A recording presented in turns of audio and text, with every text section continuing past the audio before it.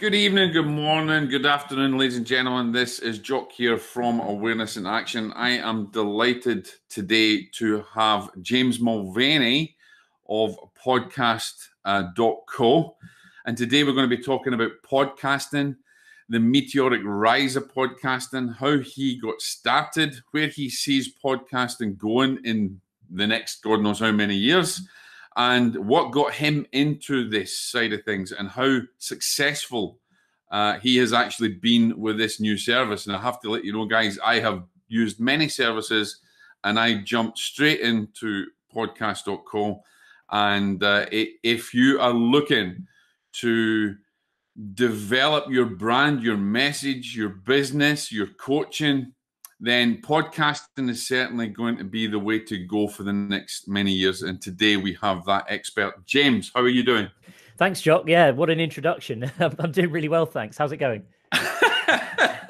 Yeah, I kind of practiced it a little bit. No, I'm only joking. I wasn't standing in front of my mirror saying I'm going to do it. Red leather, yellow leather, that kind of thing. Yeah. So listen, tell us a little bit about you, because I know that you're kind of a serial entrepreneur, James.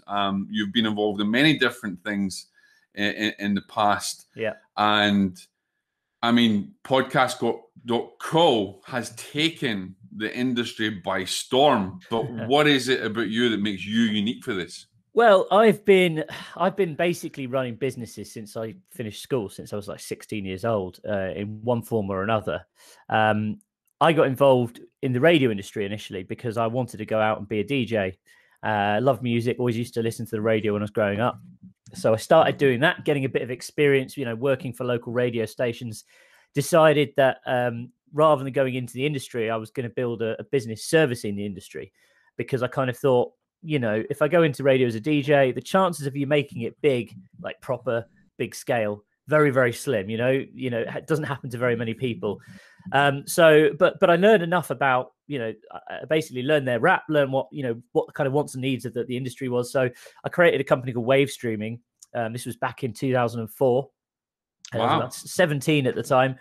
And just started selling streaming media services to the industry. And really, when I started out, I had absolutely no idea what I was doing. I kind of, I didn't know anything about servers or technology. I just about learned to build a website. And I kind of found a guy in Australia who knew about the servers. So I kind of worked with him and actually the technical side of that stuff to make sure we could actually deliver what we were selling.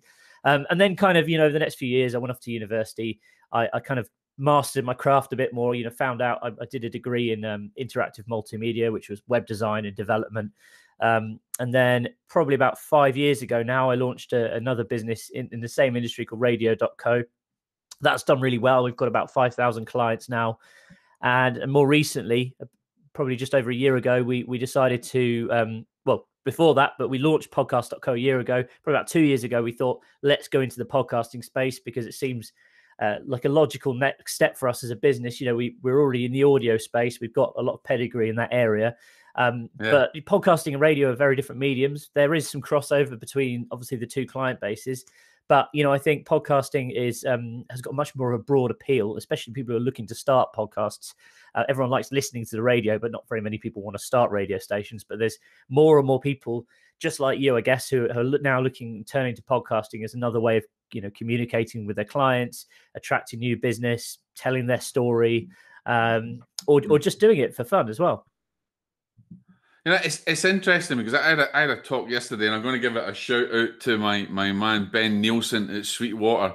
I remember, I watched the video of you guys talking about different microphones, and I went and bought this Aston Stealth because you guys were raving about it, and I like the look of it, and so I bought it from Sweetwater, and those guys were amazing. So Ben, big shout out to you for looking after us. These guys, any equipment that you need, especially here in the US, these guys are brilliant. I had a phone call from them and everything else, but I was talking to Ben, and before he phoned me up and says, "How you doing? That service is amazing." Yeah. Where they phone you and say, "How are you getting on with the mic? What else can I help you with?" I mean, they were just outstanding. But we got talking about podcasting, and this is where I'm leading into. And Ben and I were talking. He was talking about the rise and fall of radio, because it seems now that many people are turning more to podcasting than they do in radio. And I don't know if there is if that crossover. I know you say there's a little bit of a synergy, but do you think that gap is going to get bigger and bigger and bigger? I don't know. I mean, everyone keeps saying, they have been for the last 30, 40, 50 years, that, oh, radio's, the video is going to be the death of radio. The internet's going to be the death of radio. Podcasts are going to be the death of radio. And it's still managed to hold its own. And what I found really interesting, because obviously we can see our network-wide stats for both platforms. When I look at our clients for radio.co, especially during lockdown, so March, April, May, we saw a drastic increase in number of listeners tuning in across the board. Podcasts have stayed about the same. And I think perhaps the difference is people in lockdown, they want to have that, personal connection. They like the idea. You want to tune into a radio station because there's someone there at the other end of the line. Whereas podcasts, perhaps people listen to them when they're driving to work, which they're obviously not doing at the moment, or they might be in the gym, which they're not doing at the moment. So I think maybe that's why, we've not seen the same hike in listeners on the podcast side of things that we have on radio. I think they are both here to stay. I think they're both two different mediums. I think podcasting feels a bit like an evolution of radio in some respects, but of course, it's very hard to put music out on podcasts. The record industry are not happy about the fact that people play or try and play music in podcasts. We actually have, sometimes we get automated takedown requests from different royalty collection organizations on podcasts because the record industry really don't like the idea that, you're downloading their music onto your computer and stuff like this. So I still think radio has its purpose for the music side of things, but podcast for spoken word is fantastic, and it's really easy for anyone to get into. You don't have to spend a lot of time recording episodes. You could devote an hour or half an hour a week to recording an episode, and of course it's you'll know this as someone who works in the content industry. If you can record the video as well as the audio, you have a kind of huge opportunity to repurpose that content and use it across very many different platforms. Brings me to this question. Nice segue there. Absolutely. Nice segue into this. And this is, even for me, this is confusing. I'm like, right, do I really want to put a video out of the audio interview that I've done? Or even me speaking, because let's face it, podcasts are more about education and talks, as you said, right? And I got into it through my book, shameless plug for my book I wrote, Deadly Departed, on my other side of things, okay? Got to get the shameless plug in there. But what I found is that there's two different audiences, right? And so many people are thinking, all right, so there's half the camp says, have your podcast totally separate from your video and have it as a different thing, a different kind of content. And then have your video as something completely separate. But you're it sounds like you're championing the idea of have your podcast and your video together, and you've got two different things. Because in the content industry, I try to put my clients, let's entrepreneurs or in marketing, there's a different demographic that's listening to podcasts than there is videos. So where is the crossover? Why do you think you should have it the way that you see it? Interesting, because today I was literally this morning recording a video about making video when you're doing a podcast episode. Like right now, we're recording our cameras, and it's just our webcams. It's not particularly hi-fi production values. I think, you can take the audio out. Yes, you can submit that to Spotify, Apple Podcasts, Google, etc. And some people will like to listen to podcasts. That's the benefit of podcasts, is you can listen to them, digest them passively when you're driving or, in the gym or on public transport. Well, I've got a face for radio. Yeah, but I think there is a good argument to record the video because, you can upload it as a full episode to YouTube. Some people actually like to listen to podcasts on YouTube. It's just their habit. That's where they go to find their podcast. So if you're not on YouTube, you could be missing out on some audience. I think more importantly, when you're recording these style interviews, you can take out the golden nuggets of information, trim them down into sort of 30 to 1 minute clips, put them on Instagram, use them for story content, use them on LinkedIn. And, it's a good way of just kind of generating content without putting in the extra work. Or if you want to be really fancy, and I did this for the first season of my podcast, you record each episode and then you record a video sort of teasing what's coming up in that episode. If you've got the time to commit to it, that's another thing you could do, almost a video trailer for that podcast. So it's really, I think podcasts as a marketer, it's a great way of repurposing content. Again, you can extract the audio, turn that into text using AI. which is really fancy, but not Yeah, always and perfect. then you've got written content that can actually be found in the search results. Yeah, quotes that you can post on Twitter, Yeah. all sorts of stuff. So yeah, I think that's what gets me excited about podcasts as a marketer anyway. I want to just jump back into this before, because we're going to talk about how to set up a podcast and how easy it is. And you've got an awesome starters course, which I checked out. I mean, I've done podcasting for a little bit, but your course I'm going to recommend to anybody. But you guys, you were in Radio Co. It was really, you're successful with it. But you didn't just sit there one day and thought, yeah, this is just the next step. Let's get into podcasting. There must have been something about going into podcasting that really attracted you. Did you actually see an upsurge in it? I mean, I know that we've got a lot of celebrities that are now turning to it, but what was it that you said? What was it that sparked you guys as a team that, yeah, look, this is where it's going to go and we need to be in there? Well, a couple of things. Firstly, we ran a content and radio project here in Manchester for a couple of years called MCR Live. As part of that, we were producing a few different podcasts and also doing a lot of radio content as well. So we were kind of already experienced in creating podcasts. We then had a lot of clients who were saying to us, are you guys going to build in podcasting onto the platform? So that was initially, we thought, okay, we could build in a sort of like an add-on for radio.co, which is for existing customers. But the more we looked at the market sort of in 2017, we thought, this is growing quick.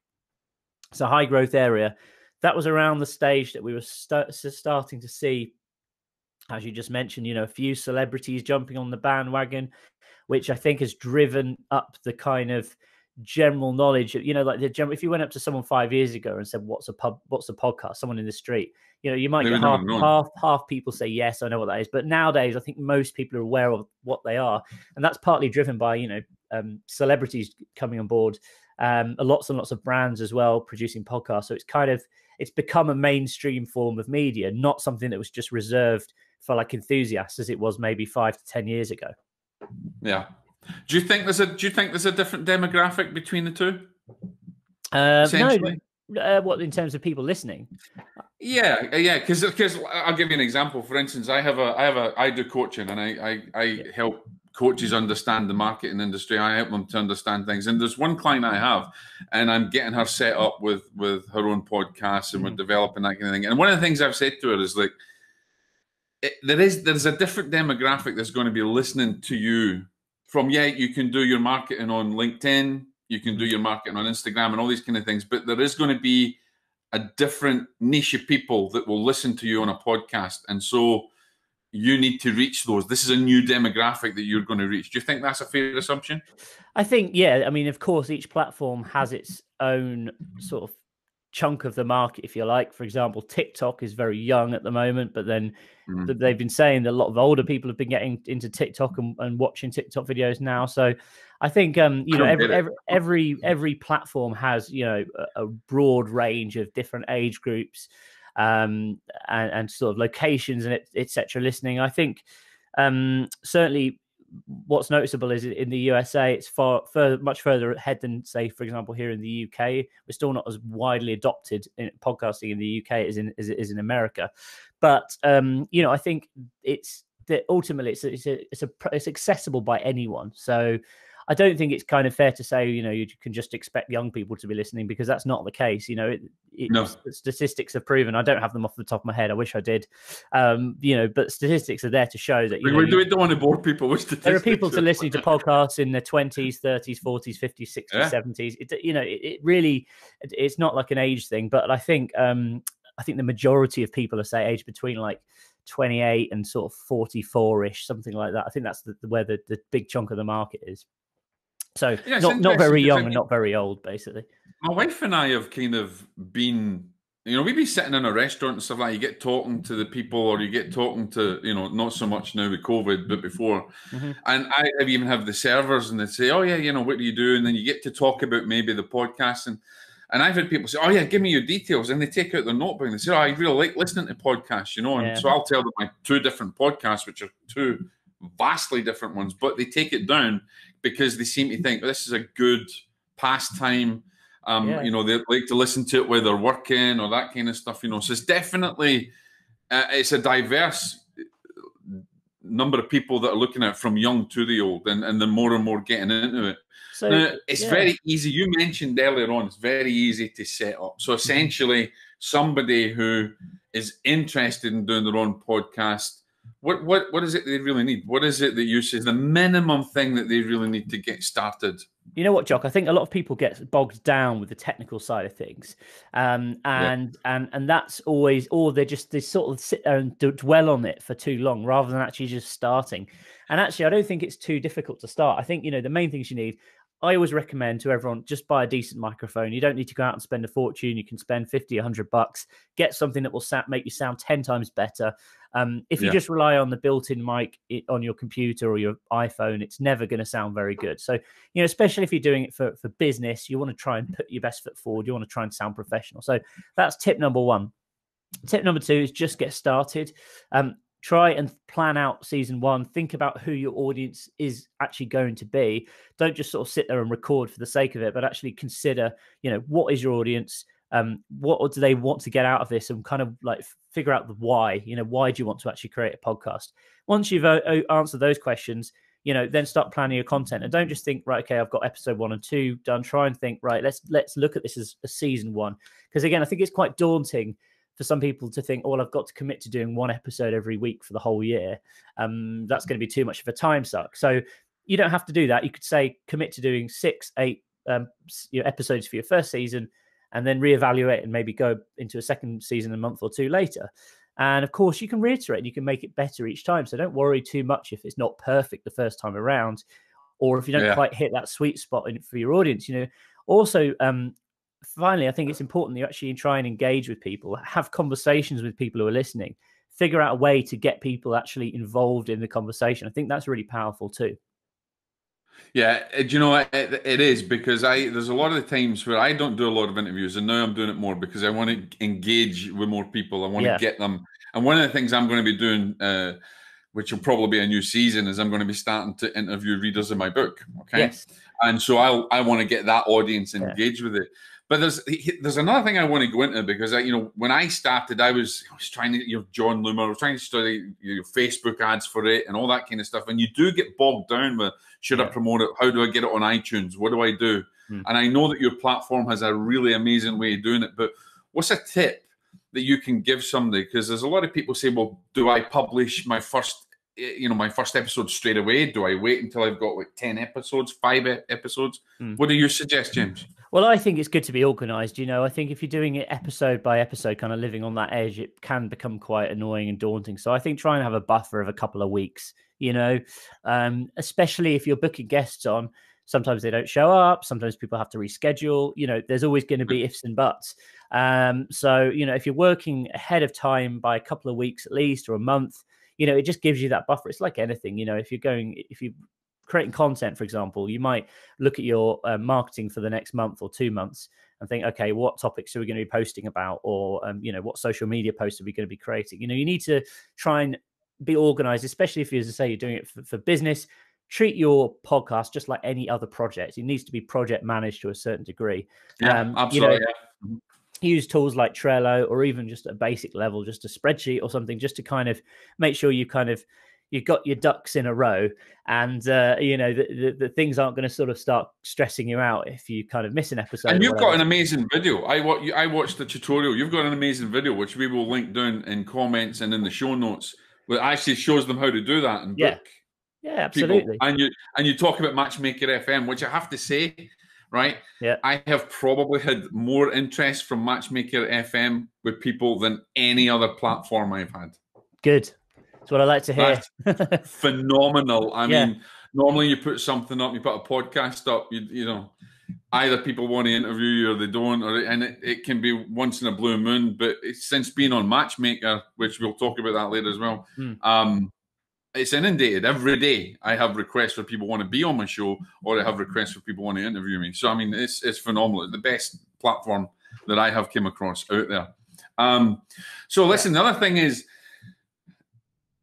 a lot of people, there's a lot of people get into it. They want to rank well, right? We'll talk about the marketing side of it, things in a minute, but they want to get their podcast up there and found in the directories. I know that you have that service, but there's some podcast entrepreneurs that will say, put your first 5 or 6 episodes out so that you rank higher straight away? Do you think that's viable, or just get it out and get it done there? Just keep going with it, play with it. I think just try and release according to a consistent schedule. Yeah. You know, even if it's just for the first series, you know, if you're going to commit to saying doing 1 episode a week, make sure you do 1 episode a week every Thursday or whatever it might be, or try and do 1 episode every other week, you know, on a Monday, but just try and be consistent.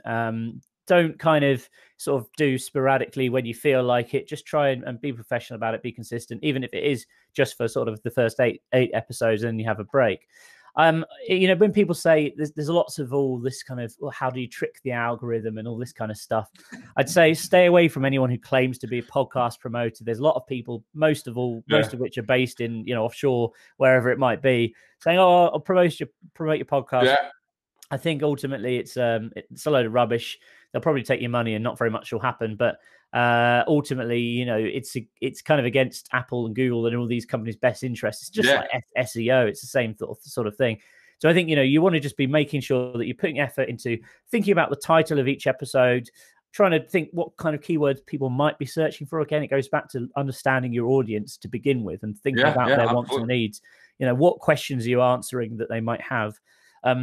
I think as well, discoverability of podcasts has traditionally always been an issue. Companies like Google are kind of going to be solving this, and I think they're sort of already making headway there in that, you know, they're not just looking at what it says on the title and the description, but they're actually understanding what is said within the episode, you know, using their... And I believe they're also starting to try and look at geo-targeting where the podcast's coming from. Yeah, because that's been a big issue, I find, as well.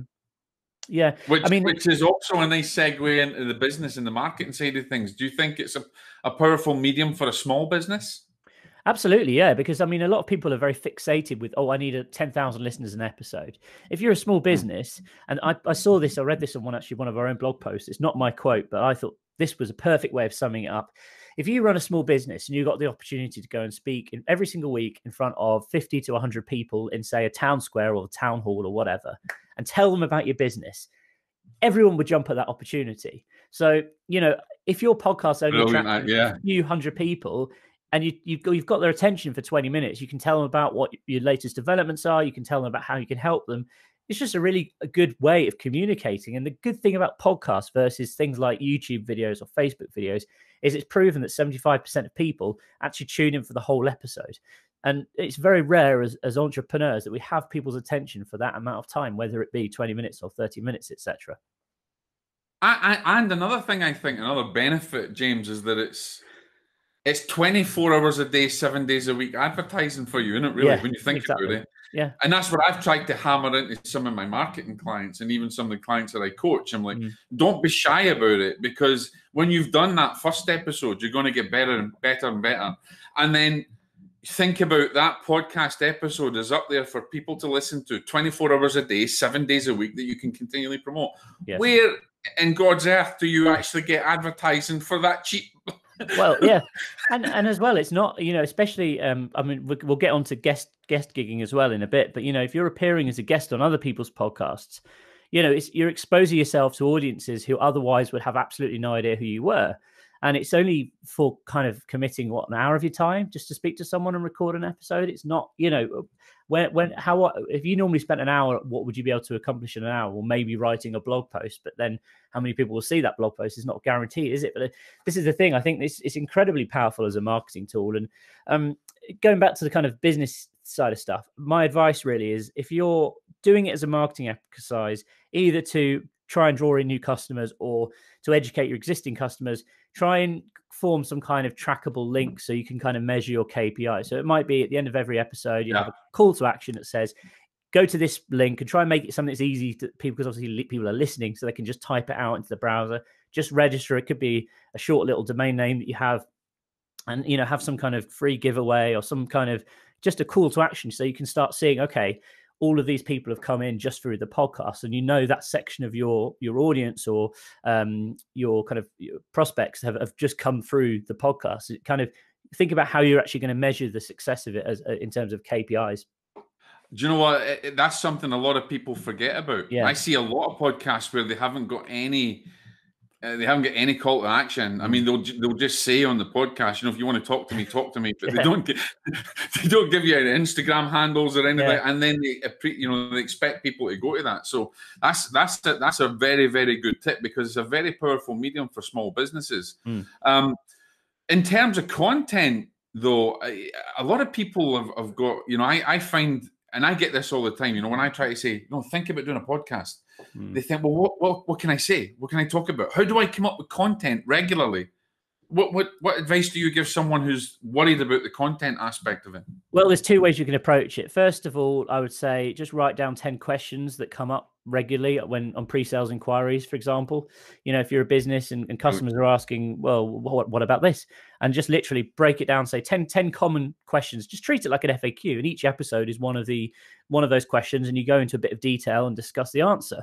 Another way, of course, is just like we're doing now, is to actually rely on other people to come on as experts and kind of impart their knowledge. Make sure that they're obviously not always going to have to, you don't have to interview your direct competition, but find people who, offer complementary products and services who, will be able to help educate your audience. Those are two really straightforward strategies. It doesn't take a lot of time to most people know their markets or know their business inside out anyway. Yeah. It's just about breaking it down into sort of manageable chunks and make each episode about a specific topic, And you also, obviously there has to be some kind of passion for it, because I kind of feel like if you're doing a podcast just for the sake of marketing your business and you don't have really passion for it, it's not going to have legs on it. There has to be a level of passion to get your message out and to believe in what you're doing. Absolutely. And again, it doesn't matter if what you're doing is super niche. It's really funny because obviously, we have thousands of podcasts on our platform. And a couple of the weirdest ones I've seen, there was one which was specifically talking about batteries. Okay. And just all about batteries. And, fair enough. We're experts. Obviously, you've got to be really passionate about batteries. But believe it or not, there are people out there and there was also one about some kind of like reflective film that you can apply to your windows. If you've got like a building in a really hot desert or whatever, you can apply that sort of film that reflects the sunlight or put it in your car window. Yeah. There was a podcast specifically about that. So, believe it or not, I couldn't really believe it when I found these podcasts, but they were on a network, and believe it or not, it sounds like I'm making this up, but this is 100% true. So it just goes to show it doesn't matter how niche your product or service is, there is going to be people who want to listen to it out there, and even if it's only 10 or 15 people, hey, if they're 10 or 15 people who'll be ideal customers for you, then why not give it a go? It's absolutely amazing. I never thought about that. I have seen some strange podcasts, but that's a first. That's a first for me. Yes, I'm going to go and check it out now. I'm going to go on the platform and search for it. Might be a good listen. You never know.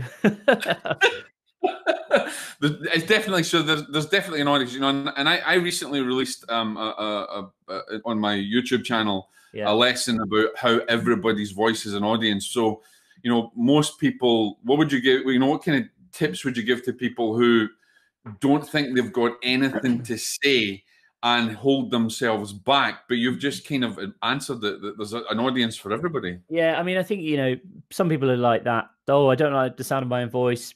And it's like when you first hear yourself back on tape recorder, but like, do I sound like that? Yeah. Well, actually, yeah, you do. People listen to you speak all day, every day anyway.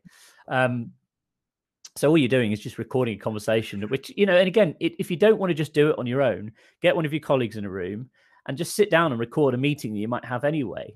And, your customers are more likely to find that very, very useful. But most of the time, they won't hear those meetings. When you're just having those kind of brainstorming sessions that would be really fascinating to listen to, just stick a microphone in the middle, record it. No one's even going to know that microphone's there.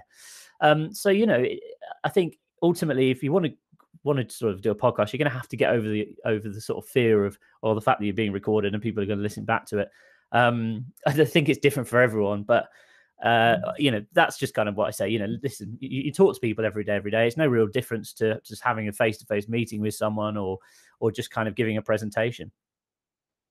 How quick do you? I have and I'm going to be putting this in. I have a platform for therapists and coaches. There's hundreds and hundreds of members on there, and COVID has changed things, as we talked about. People are diving onto videos and podcasting and stuff like that. What's the bare minimum that someone needs to get started, and how long do you think it would take someone from that initial idea getting the first episode out there?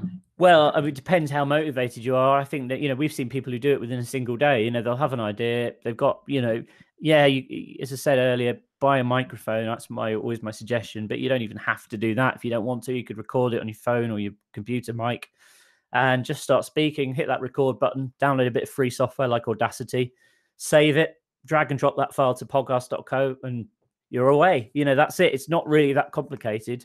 Obviously, if you want to be good at it, you've got to try and sort of learn a few editing skills, perhaps put some background music in or have like a little intro. But, you can kind of figure that stuff out over time. And again, and let's talk about that. The intro and the outro. I mean, it is really, when I started, I'm like, wow, what is all this that people have got? It kind of makes you sound like you're a real kind of radio host and stuff like that. So, and what you say, so how important really is that intro and the outro, and how easy is it to get it done? Well, my approach is basically, listen back to the episode. Some people don't bother with them. Some people just get straight into it. I always think it's good to tease, in a summarized way, like 30 seconds, what they're going to learn or what they're going to get out of that episode. So listen back to the conversation you've had, pick out like 3 or 4 juicy bits and just put it together in a little script. Just read it and put that in at the beginning. I think, and again, the outro should always be some kind of call to action, I think, whether that's subscribe or, hit this unique URL and download a free video or download a free course or whatever it might be. So you can track that traffic's coming from the podcast, as I mentioned before. But I think they're not a necessity, but I think it's always good. It makes it sound a bit more polished and professional. Now, here's that you mentioned there about doing like an intro for maybe each different episode, because you can kind of summarize what's in the episode. Yeah. I have intros that are just a standard intro for the show. So do you recommend to people that have a standard intro and then maybe do one per each episode, just of you telling them what's coming up? Because I've never done that, James. I have to be honest. This is something you've given me to think about. If you think about it, when you watch a TV show, normally on the TV show, they'll say what happened last time, or what, so I always think, the kind of 30 seconds, it's like a little sales pitch. It's an elevator's pitch. Here's why you should give me 30 minutes of your time to listen to this episode. In 15, 20, 30 seconds, bang, bang, bang. In this episode, you will learn X, Y, and Z. And you can go back and, of course, record this in retrospect. It doesn't have to be done before you actually start speaking to the guest. That's the beauty of editing, right? But I always think it's a good thing to do. It's good sales, isn't it? It's kind of teasing, what's coming up, really. No, podcast, let's jump into that one, because podcast.co, I was very lucky. I jumped in when I seen it, when it came onto that, the lifetime offer and stuff like that. But you have really, in such a small space of time, really become a major player in the industry. I mean, you're competing with the likes of Transistor, Spreaker, Buzzsprout. I mean, I've been in Buzzsprout. I've had accounts with them. I've had accounts with Spreaker, and I have to say, guys, I cancelled them all and I moved to podcast.co. Yeah. And what has made your meteoric rise in the podcast industry so I mean, you are standing out there as a brand, big time. I think we spent before we launched the product. So we launched in May, June last year, 2019. We spent probably a year before that, before we had anything to sell, we were working on the platform in the background, a development team, but we actually started building that brand, building podcast.co, creating content, in 2018. So we had a full year behind us of trying to elevate and build that brand and make people aware of us before we actually started selling anything. Obviously we were in a lucky position where we could do that. We took on some debt financing from my existing business, so I kind of expanded our existing team. I didn't want to take momentum away from my other business, so we hired more marketing staff. We hired another development team just to work on the podcast.co platform, and of course it's down to a bit of its experience as well. As an entrepreneur, I've built many web products now over the past sort of 10 years, and each time we get better at it. So you learn from what you've done in your previous platform and how you launched that. It's not just about the actual code that sits behind it. It's about the user experience, e.g. how the user kind of interacts with the product, but it's also about the branding and the marketing and everything else that goes along with it. And I think, as I say, one of the mistakes we made with radio.co, for example, was we didn't really have any content or a website until the day we launched. We just had one of our landing pages with give us your email and we'll let you know when it's live. But actually, we should have started working on the site, working on the content strategy before we launched the product, because then you've already got an audience who you can start selling that product to. So I think that's probably helped contribute towards, our sort of our success with podcast.co. Obviously more recently as well, we've started innovating by launching a kind of complementary platform, which is called Matchmaker Fm. And amazing. Yeah, as you touched on it briefly before. So, again, it's about looking at opportunities in a specific market that, maybe gaps that there are. Thing is, there are lots of podcast hosts, as you mentioned. It's quite hard really to differentiate between them. I think one of the ways we're better is our user experience is nicer. Our customer support is very good. And some of those platforms are really old and ugly and hard to use. They haven't really changed for like 15 years. And that's beautiful. The other thing I'm thinking, this is podcasting, is brilliant for authors. Mm-hmm. And one of the things I'm looking to do is bring podcast.co. I'm actually building a SaaS app for authors at the moment, a marketing app, and I want to bring podcast.co into that app. Yeah. So that's big for authors. So what's the future for you guys? What are you looking for, 2 or 3 years ahead? What's exciting developments is coming up for you guys? Well, with podcast.co, one of the things we've just launched is private feeds, which is becoming really popular, especially with bigger corporations. So basically the ability to have podcasts that are sort of hidden from public. So you can give different users access to them. So we're working with some big brands already. They want to basically have podcasts used for internal communication. So think about companies that have got offices all around the world, etc. But obviously you don't want the general public being able to listen. So that's one of the things we've just launched. We've got a few other things on the roadmap with podcast.co. In terms of Matchmaker, we are about to roll out video profiles. So just making the platform more engaging with video. Oh, really? Yeah. One of the things that we want to do really is own the whole process. So at the moment, there's so many different tools you have to rely on to schedule, record a podcast. So think about, having that process all done within one platform. That's kind of like where we're going to be heading next year. Wow. So you're going to be bringing up recording as well? Yeah, that's what we're hoping to do. Yeah, exactly. Oh, bye goes my Zencaster account. Yeah, exactly. And one of the other things is and opening up to agencies. So we're having a lot of inquiries at the moment from people who are maybe PR companies or marketing agencies, and they represent lots of individuals, and they basically want a sort of one account. As I do, yeah. Yeah, exactly. Like you probably do with different authors or whatever, different absolutely entrepreneurs. So adding kind of agency functionality to allow people to sort of control their clients' accounts as well. So that's kind of a nice summary of what we've got coming up without going into too much detail. That's brilliant.